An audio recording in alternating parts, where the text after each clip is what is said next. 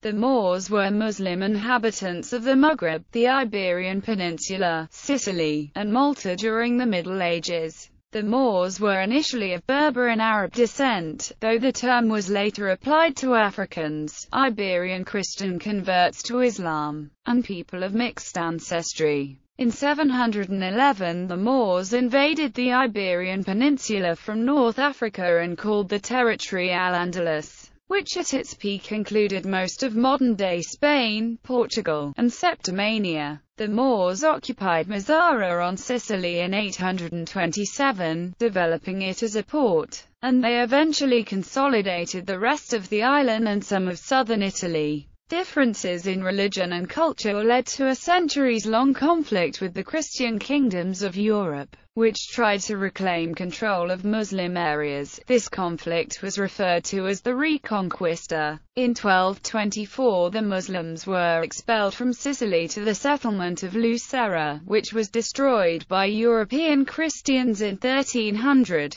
The fall of Granada in 1492 marked the end of Muslim rule in Iberia, although a Muslim minority persisted until their expulsion in 1609. The term Moors has also been used in Europe in a broader, somewhat derogatory sense to refer to Muslims in general, especially those of Arab or Berber descent, whether living in Spain or North Africa. During the colonial era, the Portuguese introduced the names Ceylon Moors and Indian Moors in Sri Lanka, and the Bengali Muslims were also called Moors. Moors are not a distinct or self-defined people. Medieval and early modern Europeans variously applied the name to sub-Saharan Africans, Arabs, Berbers and Muslim Europeans. In the modern Iberian Peninsula, Moor is sometimes colloquially used for any person from North Africa, though some people consider this use of the term pejorative. In Spanish the term is Moro, and in Portuguese it is Mouro. Name. Etymology. During the classical period, the Romans interacted with, and later conquered, parts of Mauritania, a state that covered modern Morocco, western Algeria, and the Spanish cities Ceuta and Melilla. The people of the region were noted in classical literature as Maori, which was subsequently rendered as Moors in English and in related variations in other European languages. According to the 7th century writing of Isidore of Seville, the Latin word Moorish was derived from the Greek word for black, Mauron, and at the time, Moors were black by definition. In the 21st century, many people use the term of Moor or Moors for North Africans, especially Moroccans, although some find this derogatory. Modern meanings in medieval Romance languages. Variations of the Latin word for the Moors developed different applications and connotations.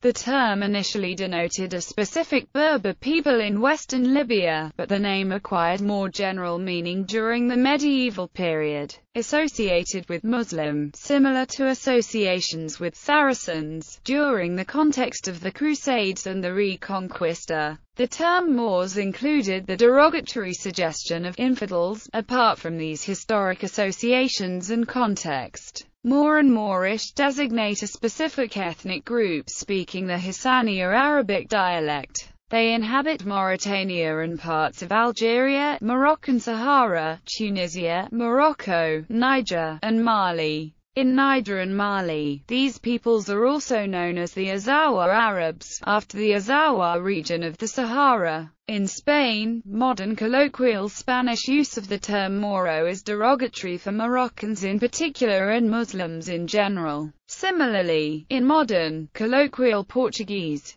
the term Moro was primarily used as a designation for North Africans and secondarily as a derogatory and ironic term by Northern Portuguese to refer to the inhabitants of the southern parts of the country. However, this designation has gained more acceptance in the south. In the Philippines, a former Spanish colony, many modern Filipinos call the large, local Muslim minority concentrated in Mindanao and other southern islands Moros. The word is a catch-all term, as Moro may come from several distinct ethno-linguistic groups such as the Maranao. The term was introduced by Spanish colonizers, and has since been appropriated by Filipino Muslims as an endonym, with many self-identifying as members of the Bangsamoro. Moreno can mean dark-skinned in Spain, Portugal, Brazil, and the Philippines. Also in Spanish, moropio is a humorous name for wine, especially that which has not been baptized or mixed with water, i.e., pure unadulterated wine. Among Spanish speakers, Moro came to have a broader meaning, applied to both Filipino Moros from Mindanao, and the Moriscos of Grenada. Moro refers to all things dark, as in Moor, Moreno, etc. It was also used as a nickname. For instance, the Milanese Duke Ludovico Sforza was called Il Moro because of his dark complexion. In Portugal, Moro may refer to supernatural beings known as enchanted Mora, where Moor implies alien and non-Christian. These beings were siren-like fairies with golden or reddish hair and a fair face.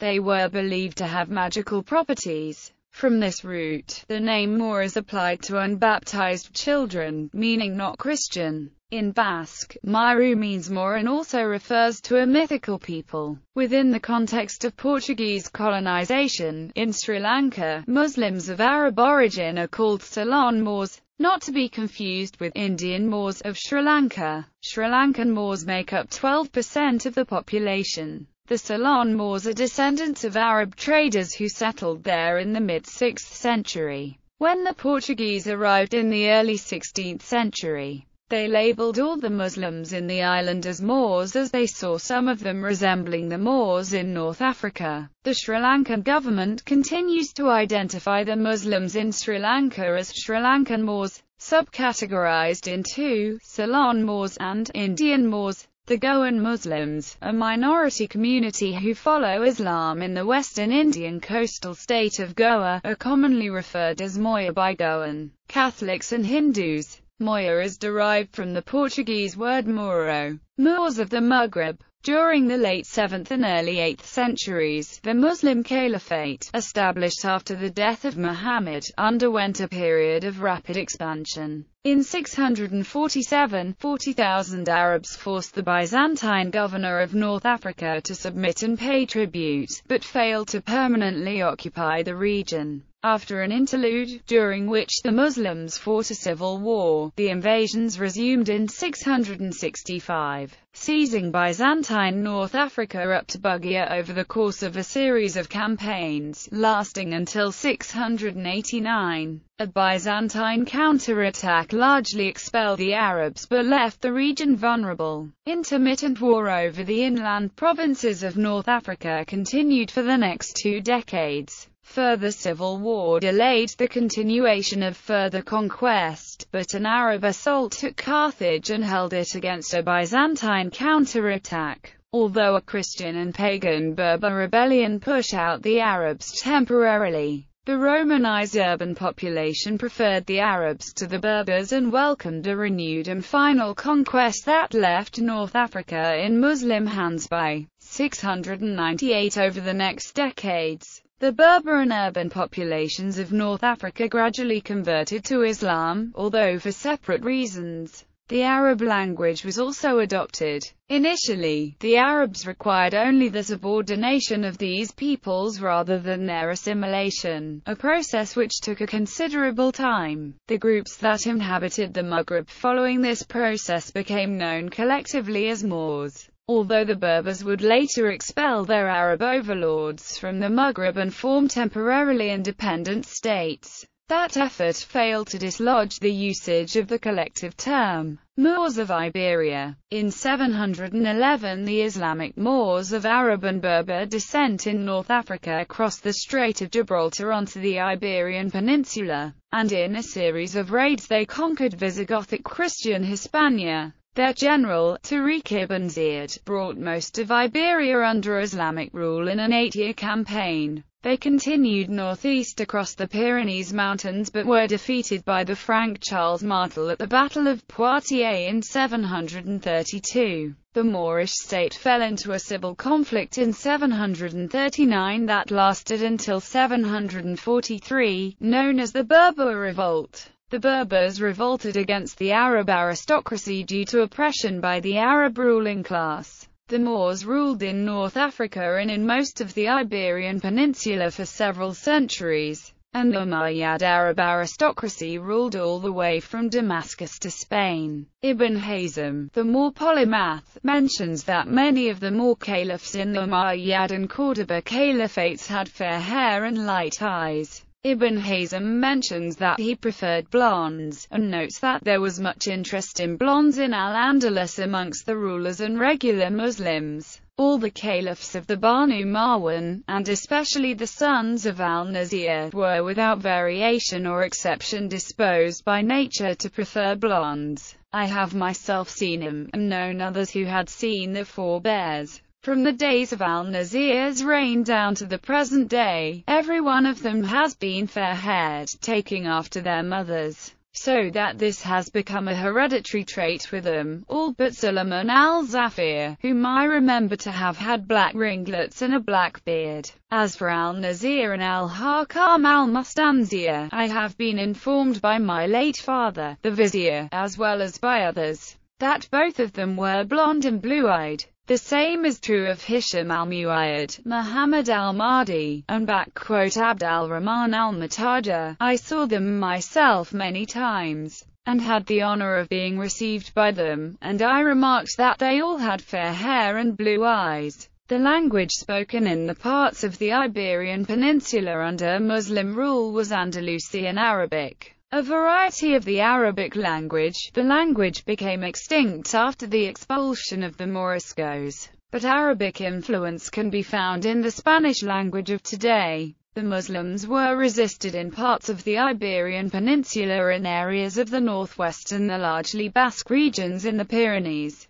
Though the number of Moorish colonists was small, many native Iberian inhabitants converted to Islam. By 1000, according to Ronald Siegel, some 5 million of Iberia's 7 million inhabitants, most of them descended from indigenous Iberian converts, were Muslim. There were also sub-Saharan Africans who had been absorbed into Al-Andalus to be used as soldiers and slaves. The Berber and sub-Saharan African soldiers were known as Tangerines because they were imported through Tangier. The Caliphate of Cordoba collapsed in 1031 and the Islamic territory in Iberia fell under the rule of the Almohad dynasty in 1153. This second stage of Moorish rule was guided by a version of Islam that left behind the more tolerant practices of the past. Al-Andalus broke up into a number of Islamic-ruled fiefdoms, or taifas, which were partly consolidated under the Caliphate of Cordoba.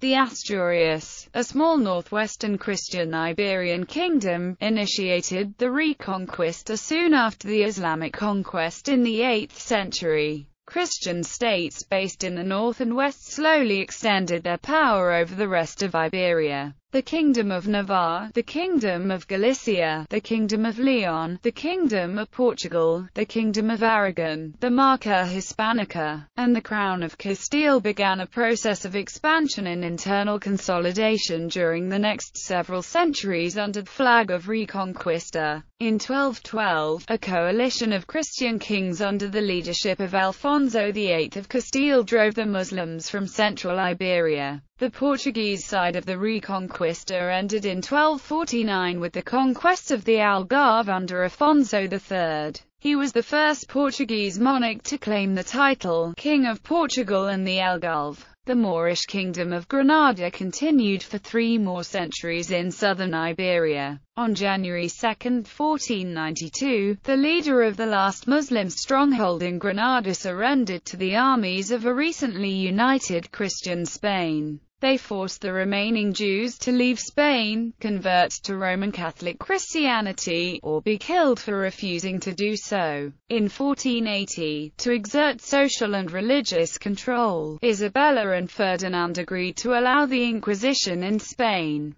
Granada's Muslim population rebelled in 1499. The revolt lasted until early 1501, giving the Castilian authorities an excuse to void the terms of the Treaty of Granada. In 1501, Castilian authorities delivered an ultimatum to Granada's Muslims. They could either convert to Christianity or be expelled. The Inquisition was aimed mostly at Jews and Muslims who had overtly converted to Christianity but were thought to be practicing their faiths secretly. They were respectively called Marranos and Moriscos. In reaction, there was a Morisco uprising in the Alpujarras from 1568 to 1571. In the years from 1609 to 1614, the government expelled Moriscos. The historian Henry Lepera estimated that this affected 300,000 out of an estimated total of 8 million inhabitants. Some Muslims converted to Christianity and remained permanently in Iberia. This is indicated by high mean proportion of ancestry from North African that attest to a high level of religious conversion, driven by historical episodes of social and religious intolerance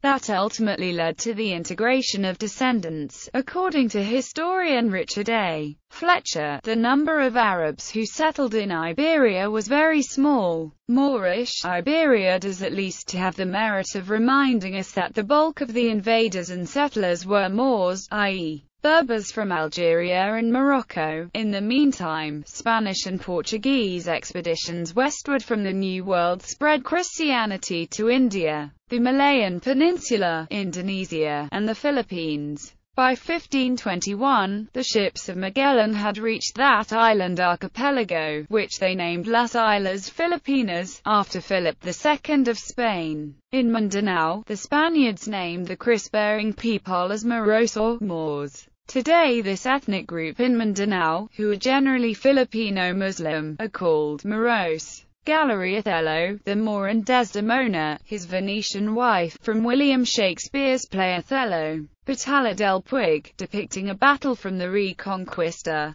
Tariq ibn Ziyad was the Moorish general who led the conquest of Visigothic Spain in the early 8th century. Moors in Spain playing chess, from the Book of Games. The Moors request permission from James I of Aragon. Wild Men and Moors Tapestry. 1400. Moorish and Christian army readying for battle, taken from the Cantigast de Santa Maria. Moorish and Christian Reconquista battle, taken from the Cantigast de Santa Maria. Christian and Moor playing lutes. 13th century. Riyadh the Moor receiving a letter from Chanel in Hadith by Edouard Riyadh. Depiction of Moorish cavalry troops, taken from the Cantigast de Santa Maria. Moors dividing the spoils, taken from the Cantigast de Santa Maria. Muhammad XII of Granada, last Muslim sultan in Spain. Leo Africanus born in Granada. Christian and Moor playing chess, from the Book of Games of Alfonso X, 1285. Moors of Sicily.